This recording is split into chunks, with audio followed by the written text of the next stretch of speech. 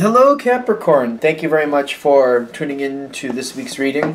For the main part of the reading, I'm using the Bonefire Tarot by Gabby Angus West. For supportive oracle cards, Wisdom of the House of Night. Here above the barcode is who created them.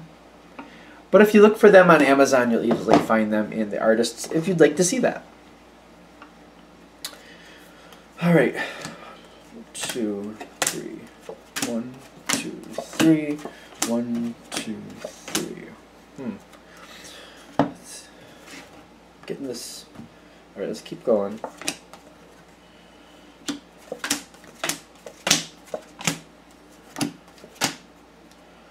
Alright. Now,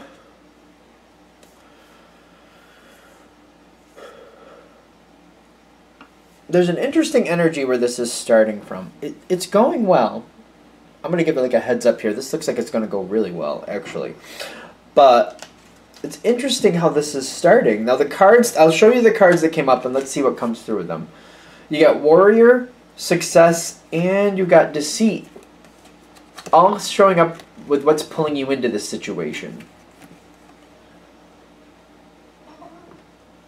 Well, it's interesting with that Deceit card because I feel like when you got involved with this, you wanted to understand, like, you were looking at something, and I feel like I don't feel like Capricorn energy lying, because I was curious. I'm like, did you find the need to? But I'm not feeling that.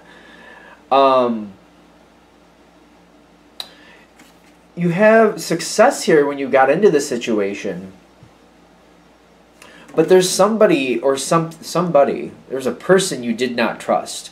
And it was connected to this success.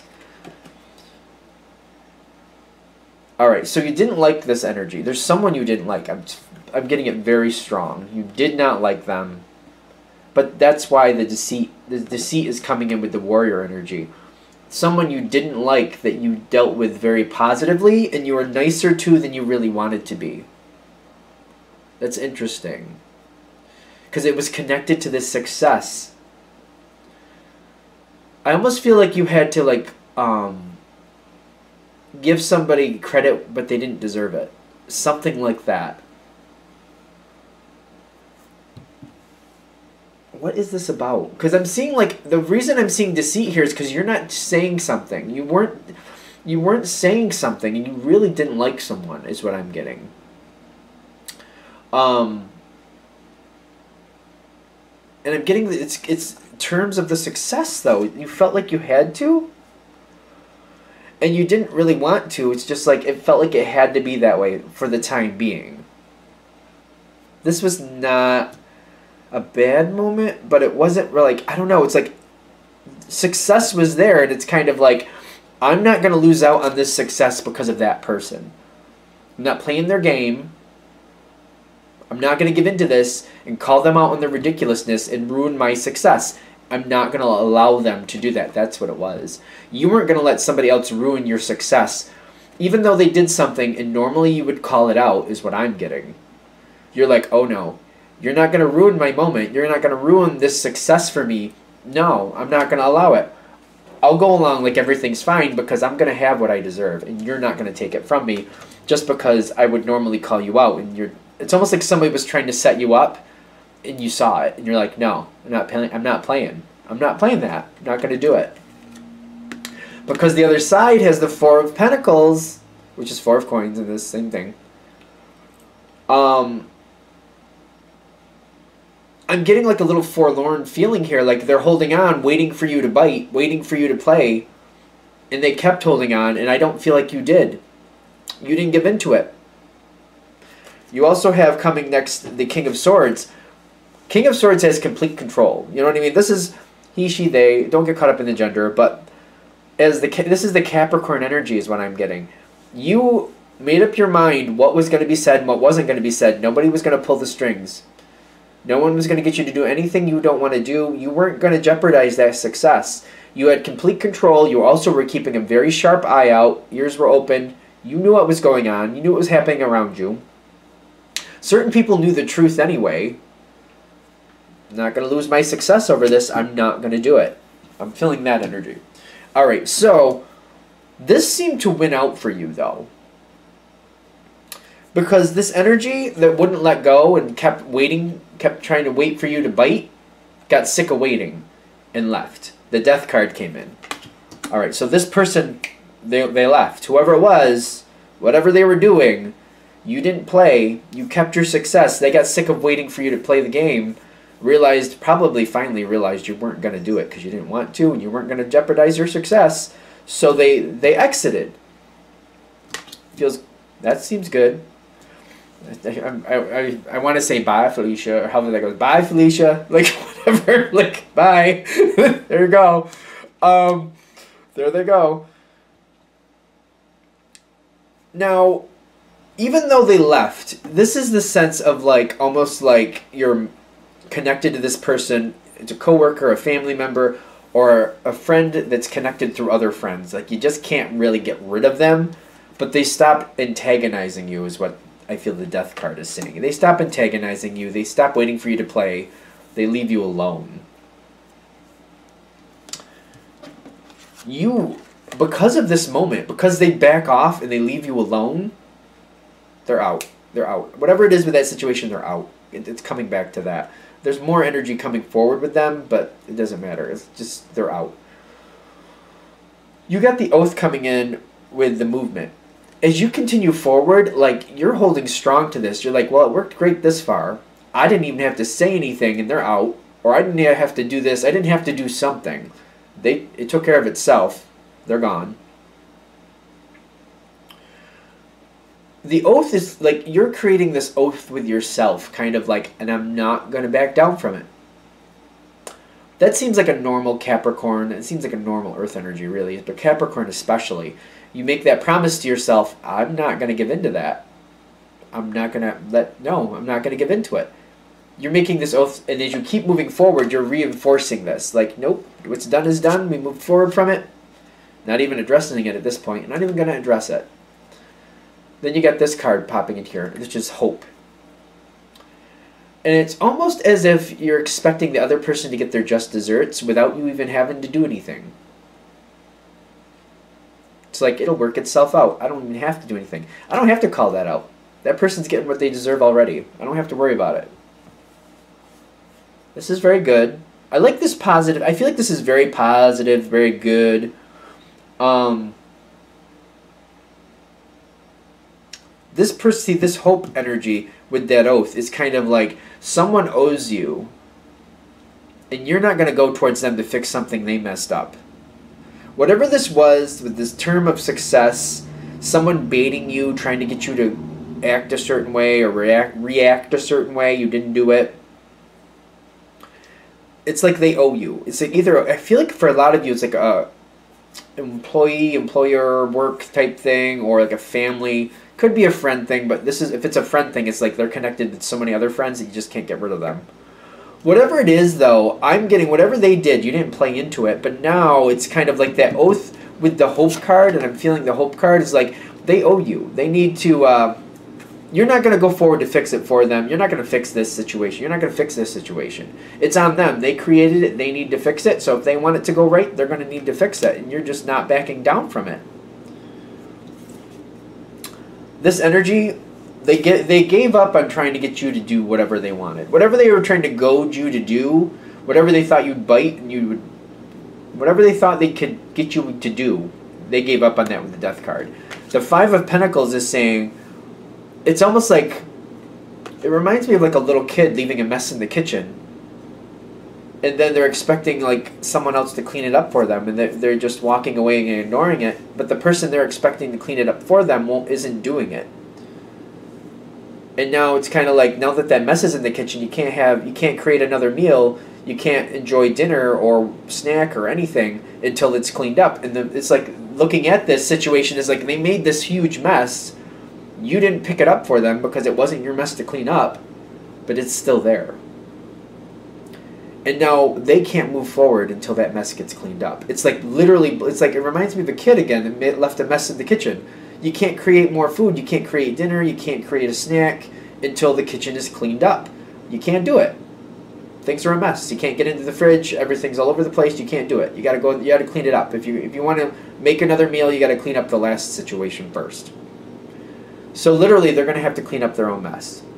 The Five of Pentacles, I'm getting this person, whoever it was, they've got to clean up their own mess. And they're bent out of shape about it a little bit. They're like feeling like, I feel like this poor me attitude. Like, wait, why? Like, who's going to feel sorry? Like, you make a mess. Who's going to feel bad for the person who made the mess having to clean up their own mess? Like, why would you feel bad for that? That doesn't make sense to me, but that seems to be the energy they have. Like, oh, poor me, I got to clean up my own mess. But it's almost like they're a little bit warped in that sense. Like, literally, they made the mess. But for some reason, they don't think they're supposed to own it. So the fact that they have to clean up their own mess, it's that kid feeling again. It's kind of like they just like take it for granted. Like, somebody will clean up after me. Like, I'm just owed this. You should have to clean up after me. Like, no, not in reality. No. So it's a real weird little poor me attitude. It doesn't match reality, but that feeling is there. It's really strange. All right, I mean, that's the energy coming through. Judge it for whatever you want. I'm just like, why would you feel bad for somebody who has to clean up their own mess? Like, I don't get it. It doesn't make sense to me, but that's the energy coming through. Moving on. So this person, whoever it is, cleans up their own mess. They have to. When they do that, when they put things right, I feel like part of that is making things right with you. In some sense, they have to make things right with you.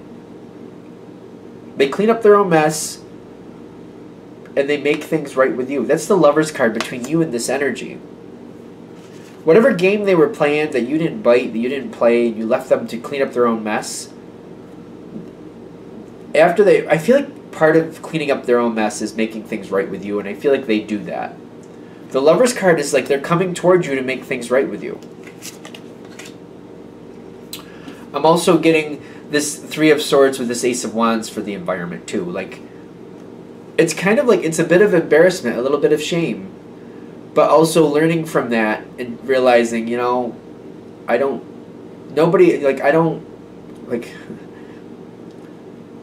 not owed somebody cleaning up after me. You know what I mean? Nobody, like, that's not supposed to happen. Like, it's kind of like they're acknowledging, like, having that attitude to begin with, having this poor me, oh, poor me, I gotta clean up my own mess. It's like owning that, like, yeah, I guess that's not right. Because the Three of Swords is leading into this Ace of Wands, kind of like this epiphany moment. It kind of makes me want to laugh, because it's like one of these epiphany moments for them that you're like, that's your epiphany moment? Like, realizing you have to clean up after yourself? That's your epiphany moment? Okay, alright. If it is, then it is. But that's how I feel. Like, you're looking at this person like, you're just now understanding that? Well, at least you're getting it. But it's kind of, to you, it's kind of like, that's kind of like 101 stuff. That's like, obviously you have to clean up your own mess. It's just very interesting. It's kind of funny. I don't know. I literally feel like as this keeps going forward, it's one of these situations where somebody's doing something and you're not liking it, and you're sick of picking up after them. You're not playing into it. You're not playing into it, and you're leaving it for them to clean up themselves.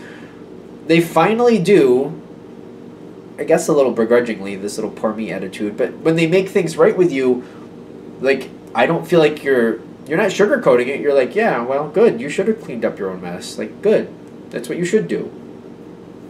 You've got these three cards with how you're leaving this situation. Well, there's one more card after, by the way. Fulfillment, the Moon, and Obedience. You're not letting this backslide. You're not letting this backslide. You're not really convinced that it's, like, it's not going to happen again. You're not convinced this won't happen again. And that's smart. I think that's right on point, especially the way this energy feels. You're not, like, oh, I guess we solved that. That won't be a problem again. You're not feeling that way. But you're hopeful of it. You still got that hope card in the past. So you're not really sure if this is going to go and fly right from here on out. But you got fulfillment with obedience. You're not going to tolerate it anymore. You're not going to clean up this mess for whoever it was. You're not going to do what you did in the past, because I feel like that's kind of where this comes from. Maybe in the past you would have played. Maybe in the past you would have cleaned up the mess. You're over that. Fulfillment comes from being obedient to yourself. It's self-obedience. You made that oath to yourself. That oath that you made to yourself is being repeated in obedience. Obedience in this deck is a lot like justice. You'd probably realize that if you look at the picture. It's very much justice. As long as I don't allow this to backslide to what it was, and I hold strong to my own personal oath to myself, this won't backslide. I won't have to deal with this that way again. If somebody else decides to clean up that mess for this person, that's on them. I'm not doing it. I do see that in the long run, I do see this going a lot better and continuing to get better. You get the Nine of Pentacles. This is stability, being happy with what you have, being happy with what you've accumulated. There's a lot to enjoy, a lot of riches, a lot of wisdom here, a lot of security I'm also getting here. This situation is going very, very well. I don't feel like anybody else is going to pick up after this person either, whatever that was. But as a little caveat, maybe I would say, whoever this is who had the Three of Swords and the Ace of Wands where they got their little epiphany moment, they're very well aware that you don't think that's amusing for this person to leave a mess for somebody else. Whether it's you're the one cleaning it up or not, you're not impressed with that way of doing things, you know? So, and it does weigh on this person, whoever it is. Like, it's like, duh. Like, you know, it's not impressive if you leave a mess with somebody else and walk away. Nobody's impressed by that. And it bothers you and it annoys you. And they don't want to do, it's like, even if you're not the one cleaning it up, if they leave this mess for somebody else to clean up, they know that that's going to put you in bad standing, or put them in bad standing with you. So I do feel like they're avoiding that.